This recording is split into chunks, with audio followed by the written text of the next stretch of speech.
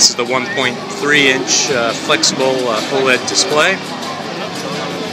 See, it has nice curvature. It can be worn.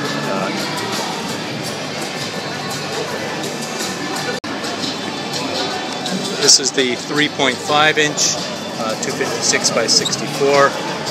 Very long aspect ratio here. This is the actual sample for film. Yeah, this is the film for the sample. Very thin and flexible. Yeah. It's very nice.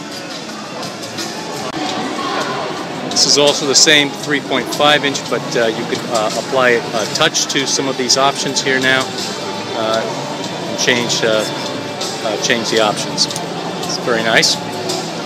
And this is comparable with the film type and glass type. Compare the film type and the glass type. I see. Then okay. Glass type thickness 1.84. Then film type 0.22 millimeter. Very thin.